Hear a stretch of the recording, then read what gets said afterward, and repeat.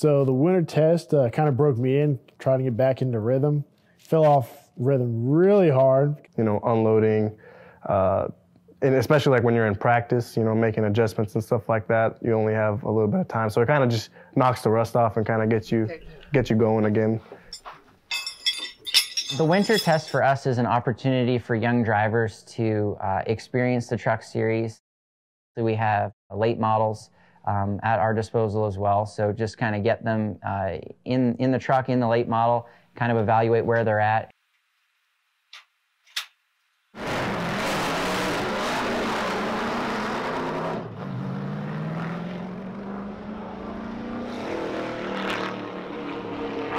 We're not really so concerned about the funding. We're more concerned about driving ability, and then we want to work alongside them and find that money for them so that they can go race.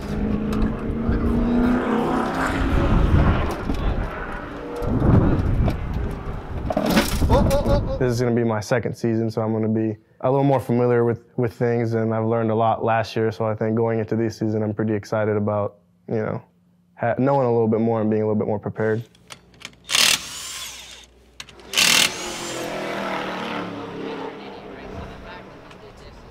I think our strongest part of our team is the people. We have a group of very passionate people, and they're very, very, very hardworking. I believe that we put in more hours than anybody else, and I really hope that this year we get to see the results of that in a big way.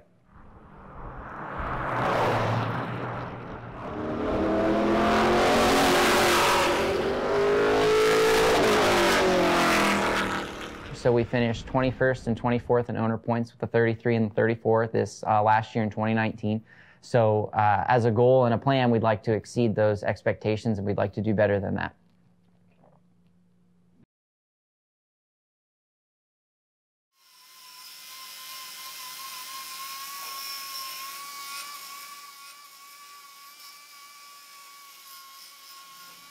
Leading up to Daytona is probably one of the busier parts of our season. We built a brand new truck for Jason with the 33, so that was pretty time intensive. It wasn't until Angela kind of came on board about 2.5 weeks before Daytona that things really ramped up. So the last 2.5 weeks was all geared towards making sure that Angela's truck and everything was all set up, so making sure that the wrap on the hauler was there and everything was ready to rock and roll. We had to pretty much build the entire truck in about 2.5 weeks. And that was a lot of long nights, 18, 19 hours a day. Go home, sleep for an hour or two, shower, come back, and do it all over again. Fortunately, we got through it, and the turnaround time also, Daytona to Vegas, is pretty tough. It's pretty tight. So before we left for Daytona, essentially our Las Vegas trucks had to be finished.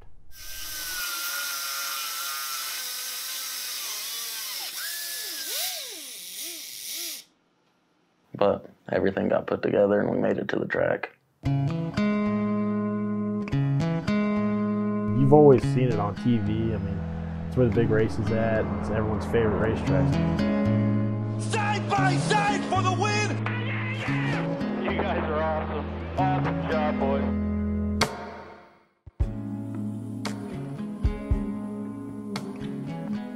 I'd been there once as a fan on the other side of the fence.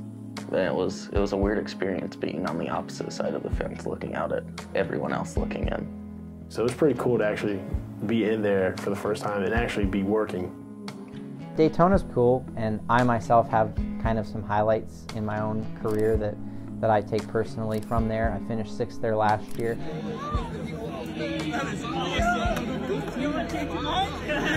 Our plans for Daytona were to run 3 trucks, the 33, 34, and 00. 33 was driven by Jason White, the 34 myself, and the 00 Angela Ruck. The 34, unfortunately, we lost a motor in practice, and we didn't have a backup motor. It was a leased engine. We didn't have a solution for it, so we unfortunately had to withdraw that entry and then focus on the 33 and 00.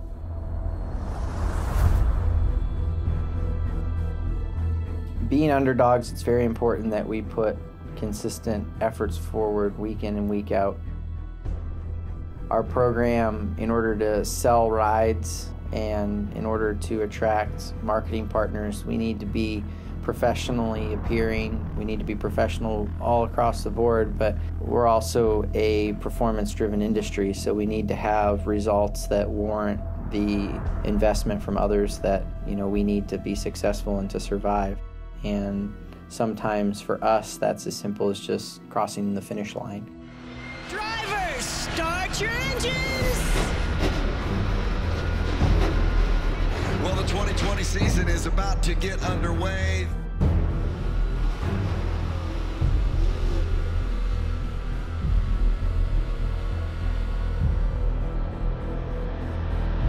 We're racing at Daytona.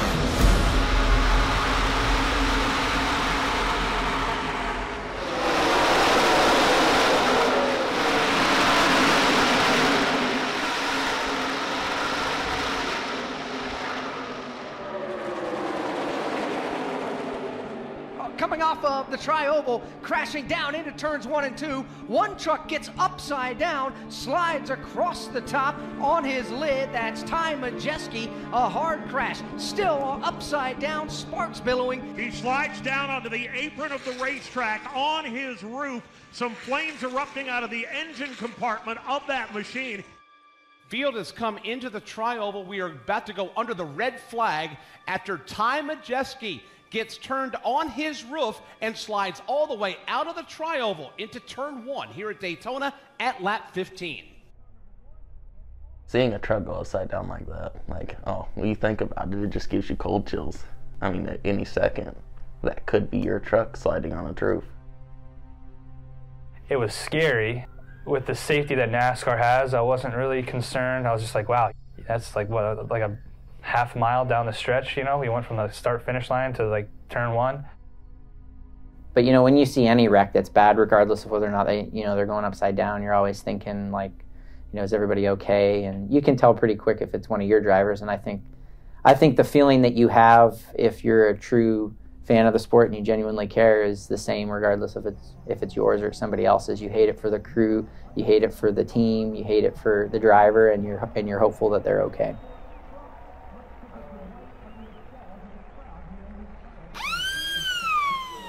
Tires aren't very important at Daytona. They're really, really hard.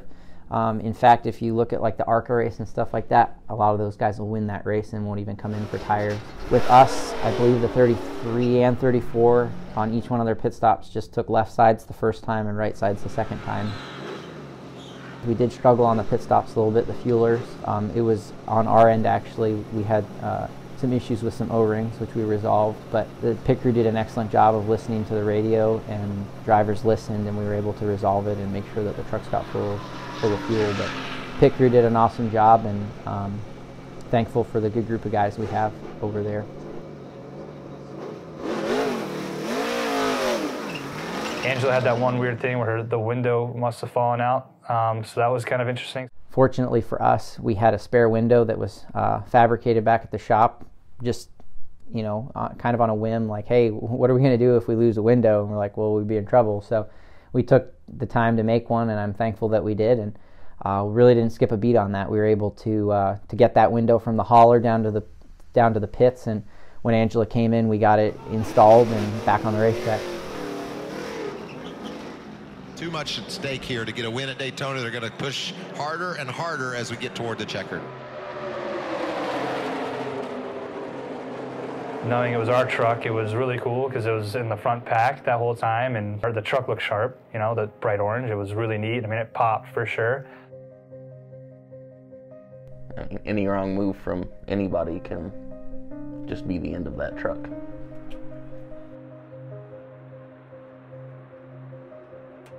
I have never been that nervous about anything.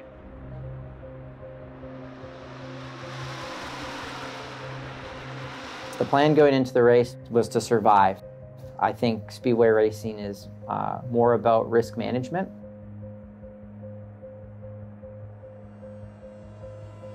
Trouble, one truck sideways, it's Angela Ruck, slides up the track, collects the Brett Moffitt race truck, who slides through the infield grass. A multi-truck crash breaking loose in turn 4. When it ended up crashing, it was definitely a bummer, but it was really cool for the first half of the race to see it be competitive. It was kind of like your heart just dropped. He's down here on pit road. A lot of damage to the left rear of that truck where the Angela Rook car went up and clipped him. He got into the fence as well, some right side damage. You spend a lot of time trying to make sure that, you know, attention to detail, make sure everything looks good, and as soon as it starts wrecking, you know, it's you know, especially in that case, you know, it's going to be pretty terminal. I knew that she was going to be out of the race, so kind of right away I shifted my focus to almost like, is the 33 going to make it through? Unfortunately, Jason was smart enough to stay back far enough and be around people that could all slow down gradually together.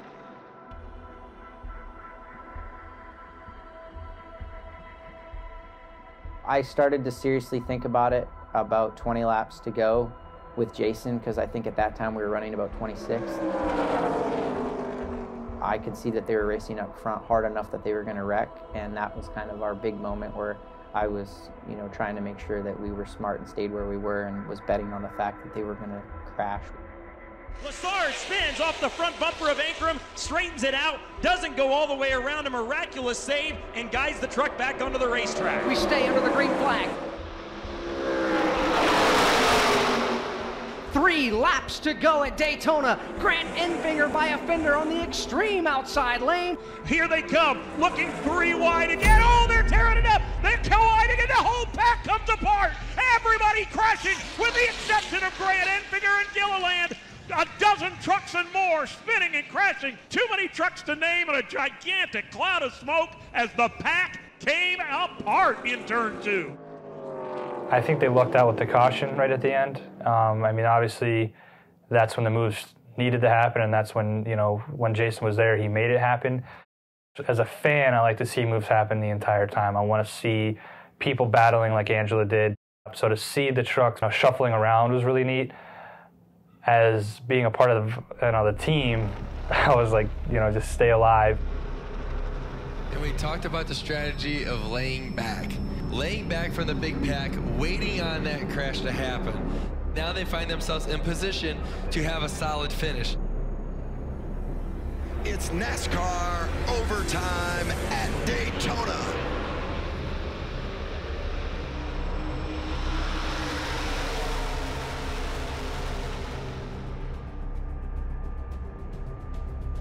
Here they come with the white flag in the air. The leader crosses the line, takes the white flag. It's Grant Enfinger. They head back to turn 1. Enfinger trying to hold off the pack, and he's got trucks all over his back bumper. Chastain to the outside, he gets sideways, slides up, keeps it off the safer barrier.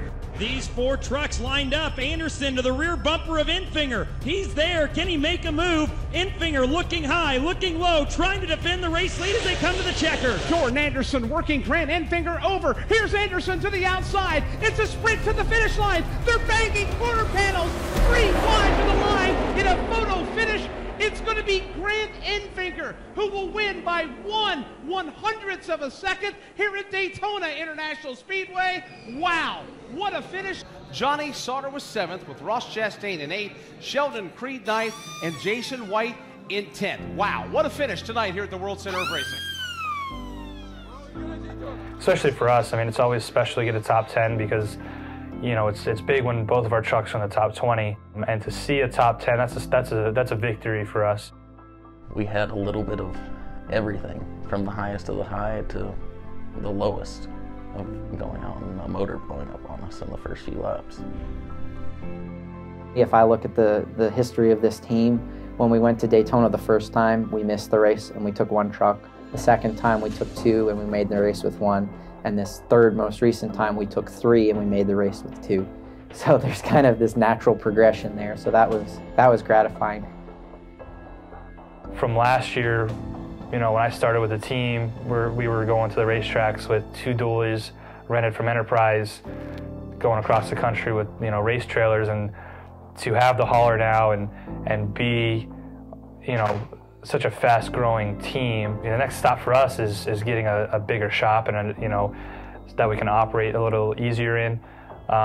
So it's been exciting to see the growth. So for me, what I'm expecting this year is just, you know, continuing the growth, continuing to be competitive. You know, there's a few things that we've got to tweak on that the guys in the shop are doing everything they can. And I think by the end of the year, there's no reason that we're not competing for top 15s. We're almost there. So it makes it very exciting to start the year off like that.